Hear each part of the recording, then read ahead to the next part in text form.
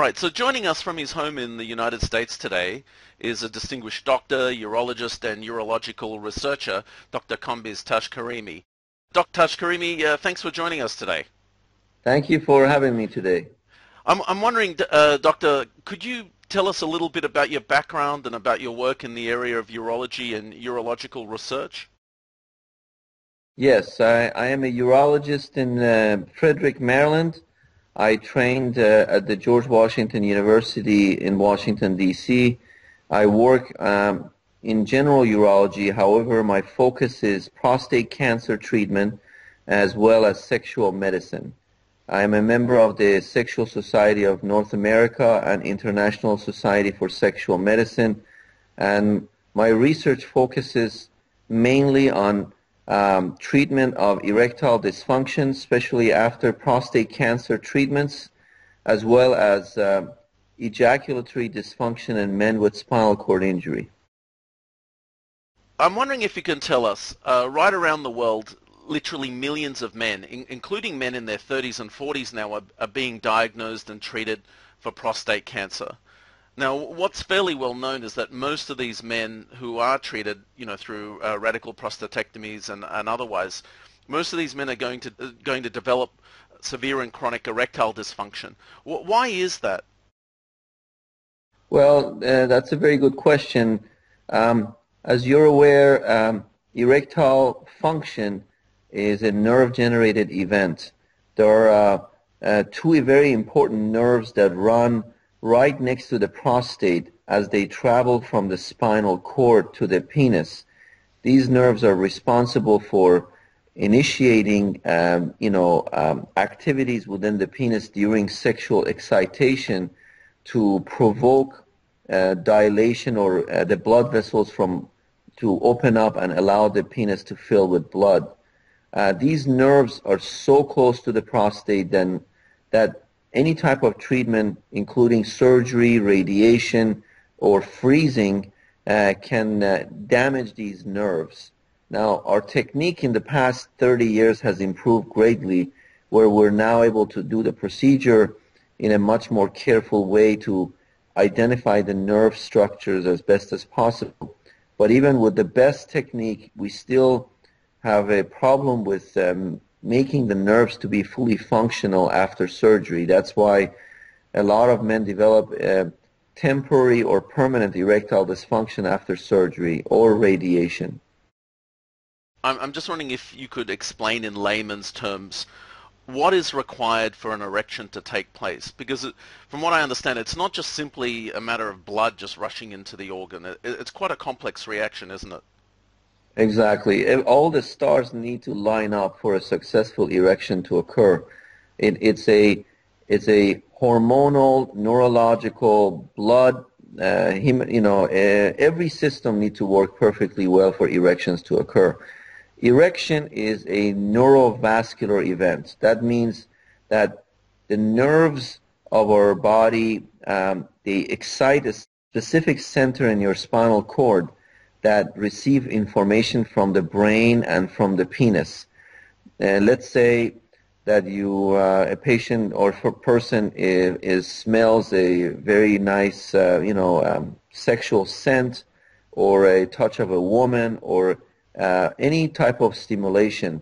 Something that leads to physical arousal, you're saying? Sexual Exactly. arousal. Physical arousal leads to a cascade of neurological events, nerve events, that sends signals to the penis for the blood vessels to open up and allow the penis to enter.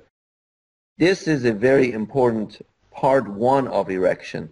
The part two of erection is that the blood vessels, as they fill the penis, they should be prevented from leaving the penis. So the blood is trapped for several minutes after excitation and adequate blood filling. So the blood is trapped and rigidity occurs. And this is in many men who have developed erectile dysfunction, either there's a problem with filling or preventing the blood from leaving the penis. It could be vascular disease, diabetes, or venous dysfunction, where the as many men cannot obtain rigidity no matter how much Viagra or Cialis they take, because the blood fills and immediately leaves, so they cannot obtain rigidity. So you've mentioned that it's a neurological, it's a nerve condition as well as you know, a physiological or a condition where I should say the blood is filling up to the penis. If we link that back then to a prostatectomy, a radical prostatectomy, where is the disconnect there? Why isn't the equipment working? Well, multiple studies in the past few decades at great centers in the U.S. and around the world have shown that after surgery, the nerves develop neurapraxia, which is a fancy word for them to go to sleep. And the penis requires these nerves to constantly stimulate nighttime erections.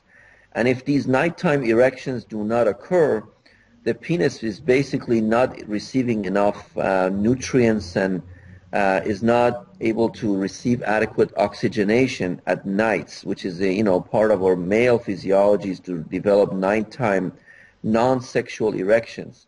The penis is always in a hungry and a hypoxic state, which is a word for lack of oxygen.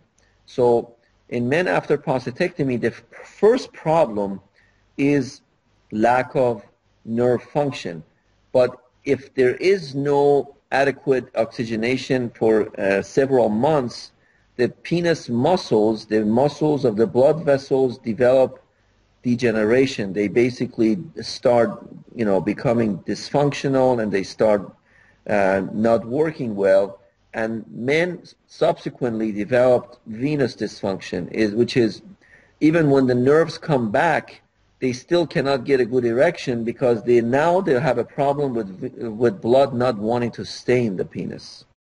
So I understand that they get problems in terms of scarring as well if you're not having erections and Absolutely, absolutely. The scarring has been shown in animal studies and in several human studies that basically the penile tissues develop atrophy, or the smooth muscles die. And this is where the concept of penile rehabilitation comes into effect. And this is a controversial issue, whether, does penile rehab really do anything anyways? And in my opinion, it really does. By starting to stimulate and doing everything possible to allow nighttime filling of the penis and even daytime filling of the penis, you can prevent progressive deterioration of the muscles and the health of the penis itself. I think there's a bit of confusion out there amongst men who they've gone and they've had prostatectomy surgery. Some have paid, very big dollars to have had robotic surgery, and they've come out of surgery and they say, well, we've had full nerve sparing. So, I understand that my nerves are fine. What isn't clear amongst a lot of these men is why there is nerve damage if the doctor or the urologist has claimed that the nerves themselves were spared. Can you just give us a little bit of information as to what's happened there? Well, you're asking a secret among the urologists that I'm going to share with you. We really don't know how much nerve we're going to spare. I perform about 2 to 3 prostatectomies a week, and I do them robotically, and I used to do them open as well. It is not the robot or open, it's the technique of the surgeon. You can still have fantastic results with open surgeons. It's the experience of the surgeon. But return of sexual function depends on 3 factors: the age of the patient, the pre-surgery sexual function, and also how much nerve sparing the surgeon thinks that they did. If a male has a surgery at the age of 45, his return of sexual function is going to be different than someone who has it when he's 75. And obviously, if someone has excellent sexual function before surgery, most likely will have better return of function than someone who is already dependent on Viagra 100 milligrams for not a very strong erection. The nerve sparing is dependent on the lack of excessive pulling, burning and stretching of the areas that we think the nerves are located. However, even with perfect technique, these nerves are going to go to sleep. So your listeners need to understand the following.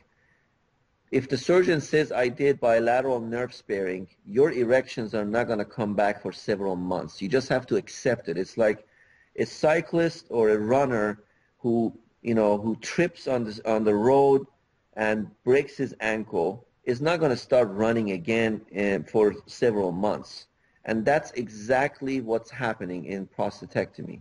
You're not going to have erection for several months. So just accept it and focus on several months from now, am I going to do everything that I can to get back to normal?